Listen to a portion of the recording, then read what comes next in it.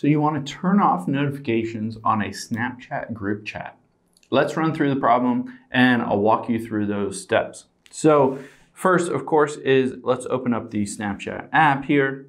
And then I'm just going to tap on the chat button at the very bottom left.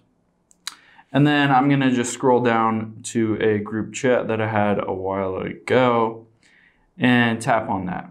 So this is the group chat. Say I want to turn off notifications on this group chat.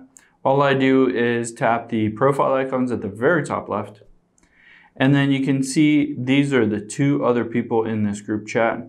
And it doesn't give me the option here, but if I just tap the three dots at the top right, and then I can tap where it says chat settings, and then message notifications, I can choose silent. So now I have silenced all of these group chat notifications. You won't get any notifications if you just don't really want to participate in any specific group chat on Snapchat.